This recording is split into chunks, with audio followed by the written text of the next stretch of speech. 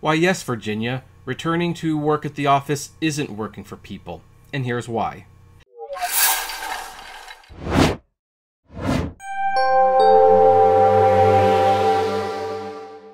Hey everyone, this is Kevin the Apptrepreneur, and this is a little bit of a follow-up to my video yesterday about how employers just do not understand where they are failing with remote work and forcing people to come back into the office. And you know, one of the reasons that article just lit a fire under my butt is because I'm reading all these articles from these big, serious news publications, you know, the New York Times and Fast Company and Inc., where it's like, oh, see, remote work isn't working. The employers know it. The big bosses, they know what they're doing.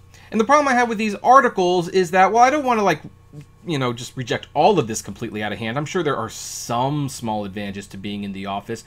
I think the last few years have proven without a shadow of a doubt that remote work is here. It should be here to stay. And basically, all they're doing is creating a huge headache by not embracing it more. Now, look, there's some situations, as I mentioned, where maybe being in the office is probably a good thing. But here's the thing. For those who say, like, you get more creativity when you're in the office, if Pixar can make Turning Red, Luca, and Soul out of their own homes remotely, then I think an accountant can do his job over Google Drive. But here's the thing. It's not... I was kind of really just kind of focusing on how the big publications were basically trying to push the narrative that we need to go back to the office, and delaying going back to the office is going to cause a problem, and it clearly will not.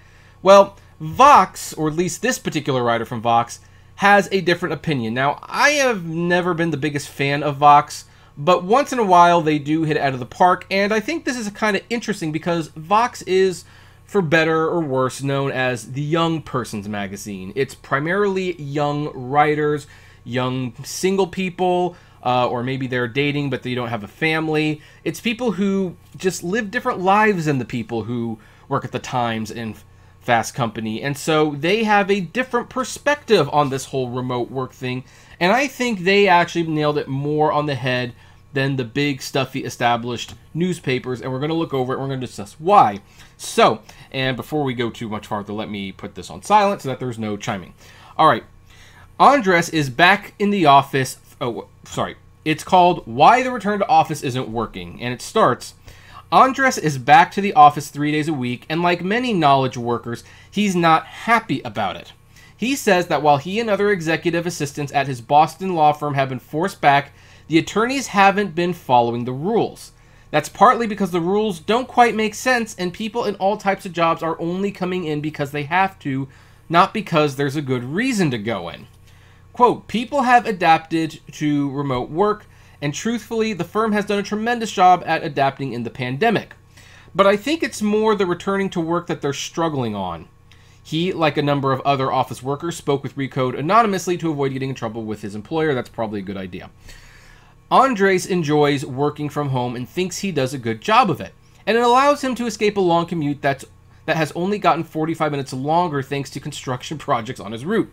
The majority of Americans don't work from home, but among those who do, there's a battle going on about where they'll work in the future. And it's not just people who enjoy remote work who are upset about the return to the office. Those who want to be remote are upset because they enjoyed working from home and don't understand why, after 2 years of doing good work there, they have to return to the office. And it's a question that should be asked, and in my opinion, it's one that's not been answered very well. People who couldn't wait to go back are not finding the same situation they enjoyed before the pandemic, with empty offices and fewer amenities. Those who said they prefer hybrid, 60% of office workers, are not always getting the interactions with colleagues they'd hoped for. Now, you might remember in the other article, one of the things that was touted was interactions with colleagues, which I push back on because I keep my social life and my work life separate. I'm not going around to the office coworkers and saying, how was the game this weekend, or things like that. No offense, they're nice people. They're my coworkers. They're not my buddies. I'm going to keep a separate relationship. I have work to do. They have work to do. And some people like these because they don't have a life outside of work. Now, for those people, they said they want to go back to the office, and other articles are quick to point out that you do get more interactions. But what happens if you go to the office and you don't get the same interactions? What if it's very different because people have either left for another company that will allow them to work remote, or maybe they are working remote on the days you come to the office? It's kind of weird, right? Let's continue. The reasons a return to the office isn't working out are numerous. Bosses and employees have different understandings of what the office is for, and after more than 2 years of working remotely, everyone has developed their own varied expectations about how best to spend their time. As more and more knowledge workers return to the office, their experience at work, their ability to focus, their stress levels, their level of satisfaction at work has deteriorated, which that seems bad for business, if you ask me.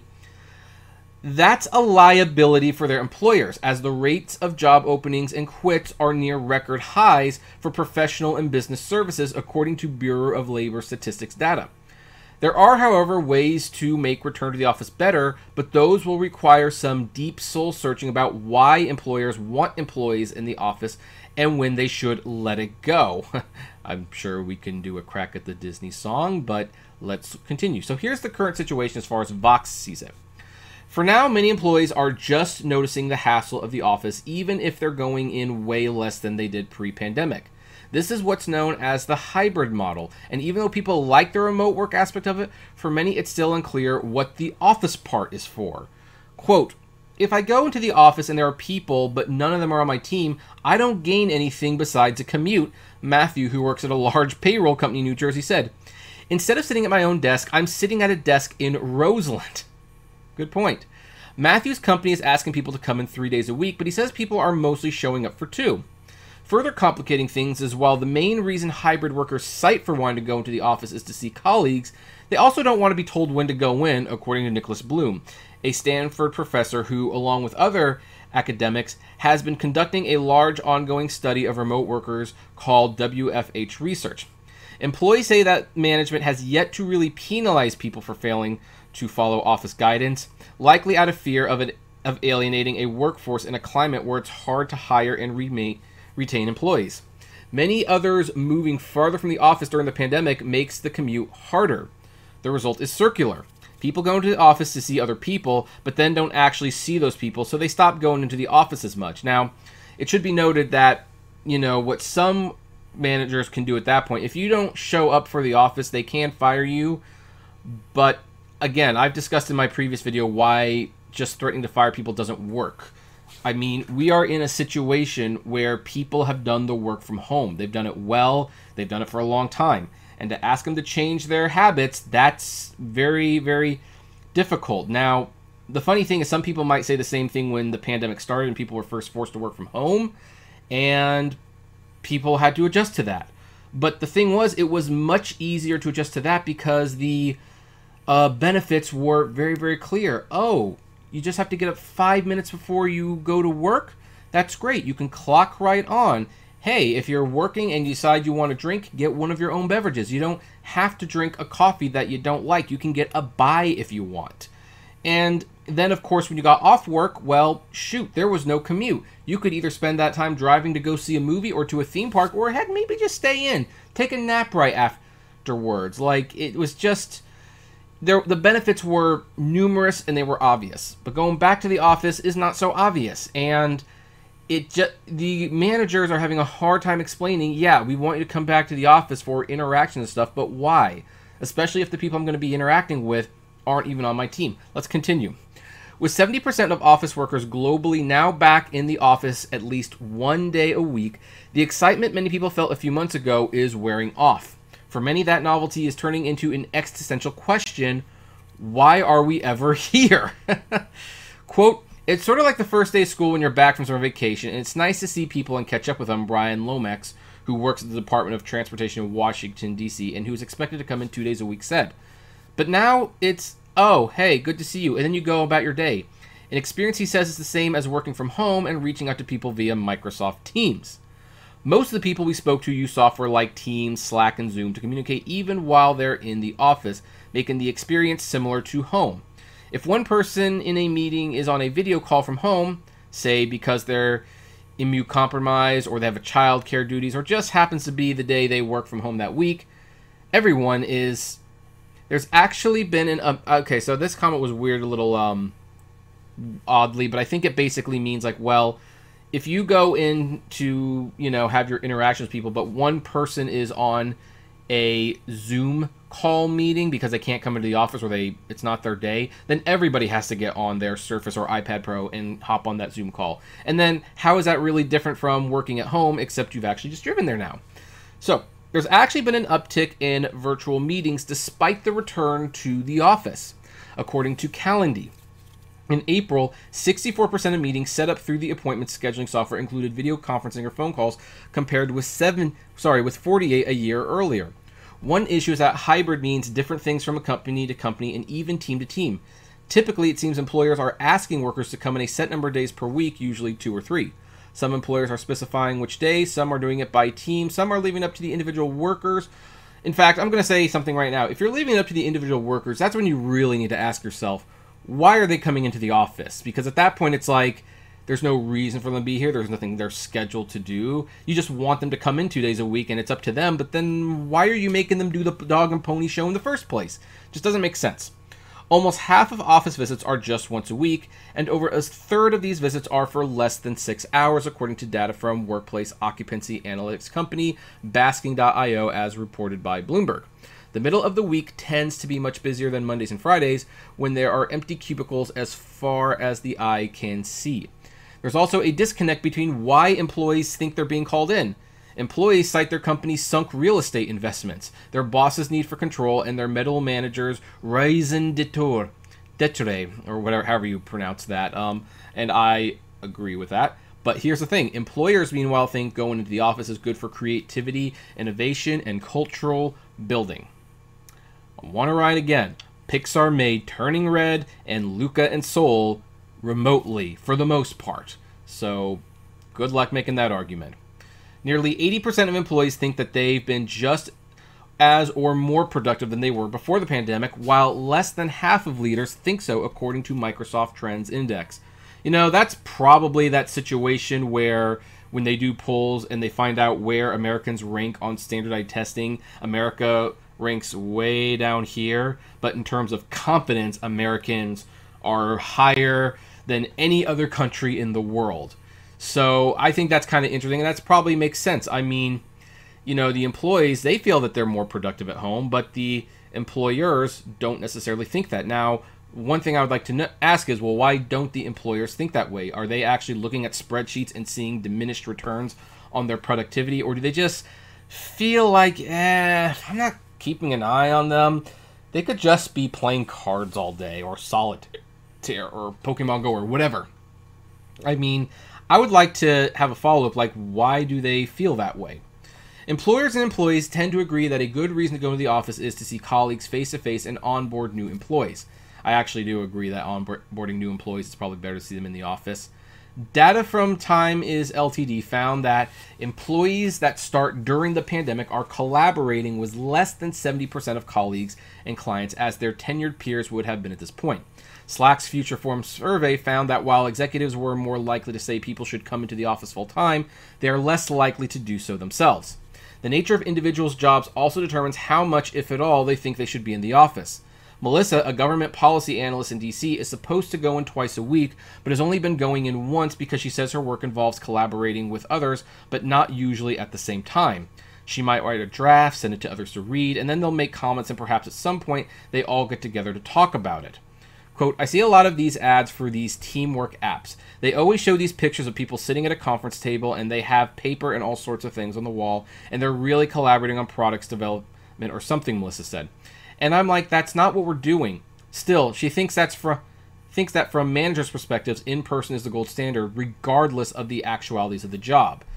I kind of agree with that, to be perfectly honest. I mean, so we talk. Let me. Oh, she's going to add this. It feels like they just want people in the office, she said, and that's going to highlight my point just like a little bit better. So, we talk about credit cards on this channel sometimes. And by the way, there are more credit card videos coming for those who are asking. Yes, check in Monday. There will be another credit card review. But, one of the golden standards of the credit cards has been the American Express Black Card, or the Centura card. This is the exclusive card. You have to be invited. You can charge a jet to it, and it's a symbol of status. But when we talk about credit cards, we talk about it from an entrepreneurial point of view. Like, what can the credit card rewards do for your business, and how can you maximize them and use it so that you can reinvest into your business, you know, by just making everyday purchases. And when you look at the American Express Black Card, it kind of sucks. The annual fee is way too high. You don't get any... The points are very low. I mean, you can definitely spend a lot of money with it, and you have your own private concierge, and I guess that's nice, but they're not going to help you grow your business. They're going to help you get tickets to Hamilton or something like that. So I think that's kind of where it is. Even though the Black Card is the gold standard, I try to tell people, try not to aim for that too much, because really at the end of the day, the gold and the platinum cards, those are the things that are going to help your business grow, and those are what you can use to enhance your business and make it grow better and to help you invest more in your own life. But the Black Card just takes money from you. And yet we have this situation with remote work where for bosses, being in the office is the gold standard, when really it's a drain on the company and the resources and the morale. They'd just be better off sending everyone at home, closing most of the office, keeping one room open for the CEO and a room open maybe for interviews, and just cutting their losses and saving a lot of money and making everyone much happier.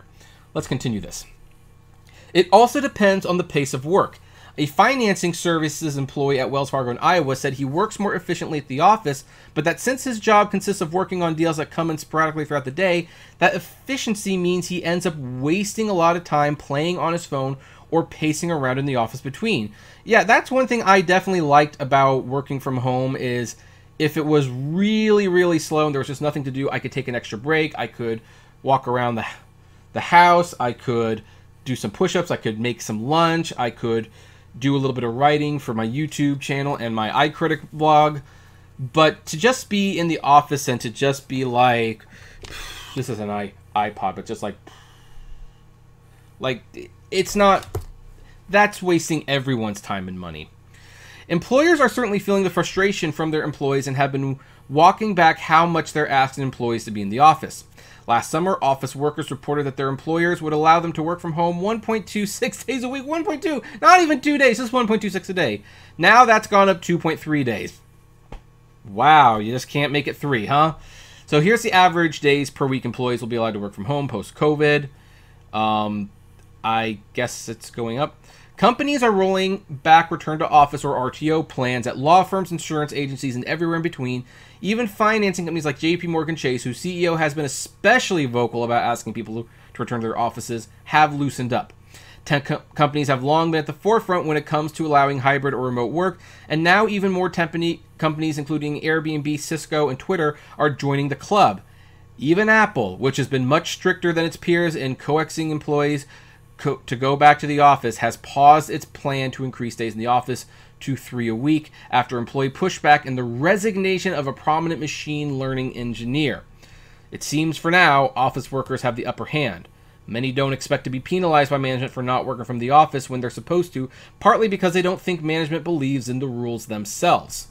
Quote, our retention is better than expected and our employee engagement is better than expected, so I don't think our executives are seeing any downside, said Rob Carr, who works at an insurance company in Columbus, Ohio, where people are expected to be in 3 days a week, but as far as he's seen, rarely go. Honestly, if they were, I think they'd be cracking down, and they're not. So, for all we know, maybe part of this you have to be in the office is all show. Carr himself goes into the office every day, but only because he and his wife downsized houses and moved a short bike ride from his office. Otherwise, Carr, who is on the autism spectrum and says he doesn't do well with in-person interactions, would be completely happy working from home as he is from his empty office. And I'm on the spectrum, so you know why I don't like to work with people. Hats off to Apple for innovation, Carr said, but they are certainly, from a Silicon Valley perspective, an old company. So, now we get to the big question. What to do about the broken return to the office? Well, solving the office conundrum is not easy, and in all likelihood, it will be impossible to make everyone happy. But it's important to remember that going to the office never really worked for everyone. It was just what everyone did. Now, 2 years after the pandemic sent office workers to their living rooms, their employers may have a chance to make people more happy than before. The problem is right now you've set something that's unrealistic and doesn't work, and when employees try it out and it doesn't work, they give up. If employees refuse to come in, it means the system isn't working. To fix that, employers should explore not only why they want people in the office, but whether bringing people into the office is achieving those goals. If the main reason to bring people back is to collaborate with colleagues, for example, they need to set terms that ensure that happens. That could mean making people who should be working together come in on the same days, a problem around which a whole cottage industry of remote scheduling software has cropped up. That said, Bloom believes there's no golden rule of how often it's necessary to go in to get the benefits of the office. Importantly, when workers do come in, they shouldn't be bogged down with anything they could be doing at home. First, figure out how many days a week or a month constructively would be good to have people face-to-face, and that depends on how much time you spend on activities that are best in person, he said, referring to things like onboarding, training, and socializing. Employers need to be realistic about how much in-person work really needs to happen. Rather than making people come in a few times a week at random, where colleagues pass like ships in the night, they could all come in on the same day of the week, or even once a month or quarter, and on those days, the perks of coming in have to be more than tacos and t-shirts too. While fun, free food, and swag aren't actually good reasons to go into the office. How much someone needs to come to the office might also vary by team or job type. Quote, for me, coming in to do teaching and to go to research seminars, that might be twice a week, Bloom said. But for other people, like coders, it may just be a big coding meeting and a few trainings once a month. For people in marketing and advertising, madmen, that's very much around meetings, discussions, problem solving. That may be 2 or 3 days. Another thing to consider, especially for those who truly like the office, is how they can get experience with fewer of the downsides. Currently, even employees who still like their offices aren't necessarily using them. Real estate service company JLL found that about a third of the offices workers are using are so-called third places, like cafes and co-worker spaces to work, even when they have offices they can go to. Matt Burkett, who leads a team of 30 at Flatiron Health, is one of those workers. He says he works better in an office than at home, where he has 2 young children. And while Burkhardt enjoys going into the office and goes there once or twice per week, though he won't be required to do so until later this summer, the trips to Manhattan isn't always feasible, especially if he has to do childcare for part of the day, and he's been going to Daybase, a co-working space near his home in Hoboken, New Jersey, 3 or 4 times per week. I'm just a lot more focused when everyone is in the same place working, Burkhardt said, noting that he hasn't asked his company to pay for the $50 a month membership fee. Probably a good thing. For many office workers, the current state of affairs just isn't working out, so they're doing what they can to make their experience of work better, whether that means renting co-working space or not showing up for the arbitrary in-office days. They don't necessarily hate the office. What they hate is not having a good reason to be there, and that is really the big thing that's going on. For every company that says you have to be in the office, the big question is why? I remember that there was a headline, and I didn't talk about it then, but I'm talking about it now, where on the day that JP Morgan forced all of their employees to come back into the office, employees went to the office to find that the upper management were still working remotely. And what were they doing? What were these employees doing in the office that they couldn't do at home? Why, they were having meetings over Zoom. Unfrickin' believable. And that's what's made me very, very unhappy about all of this. Especially when it comes to like my wife. My wife loves working at home, does not want to go back in the office. She's actually kind of scared to get a new job because, not that she's looking, but you know, she would not want to work at a place where the office where they make her come into the office. So, you know, she's sticking around with this job because this works for her. But you know, there's a lot of employees, and I know some friends who actually moved out of town. They were doing their work just fine from another state, and then the boss said, hey, you got to come back to the office. They're like, well, we moved. Like, you moved? What gave you the right to move? It's like, well, we're working remote. It's like, well, we need you to come back and move back. It's like, well, what am I doing in the office that I can't do here? And that's what's not being addressed. You know, if you can give a reason to bring people into the office, then by all means, do it. And some jobs, you just might need to do this. But, you know, I'm an accountant. I do spreadsheets most of the time. I get into Google Docs and I punch in receipts and I do calculations, and I don't need to be in an office for that. I'd much rather put my headphones on and do it at home, in my pajamas, if possible. And it just amazes me that, you know, these bosses don't understand that there is no reason for me to put on a suit and to drive 40 minutes away and waste I don't know how many dollars in gas by the time this video goes up to sit in the office and do something that I could do taking 5 steps away from my kitchen.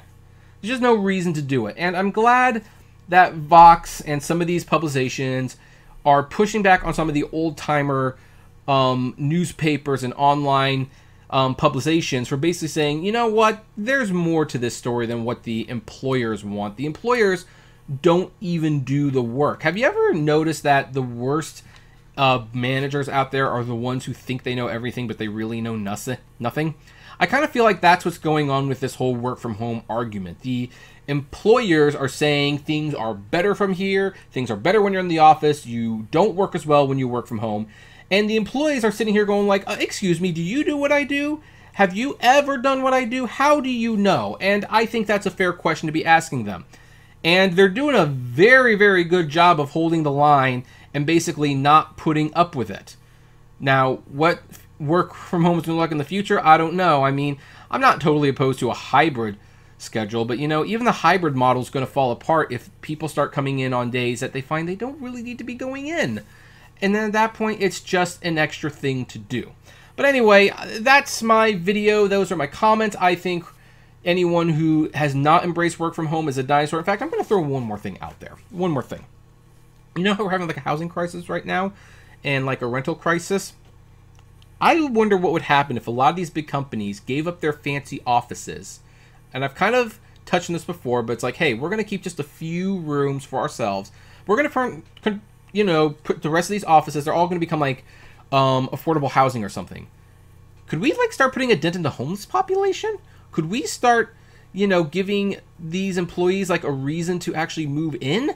Like, I just wonder, like, there's so much office space not being used right now. And if no one wants to use it, why are we letting these egotistical managers at big tech companies and stuff having that office space? Say, hey, sell us this much office space back. We're going to turn it into living quarters and start getting this out of control rent under control. So anyway, just another thought. Comment below, like, favorite, share, subscribe, and as always, flame responsibly. Have a good one.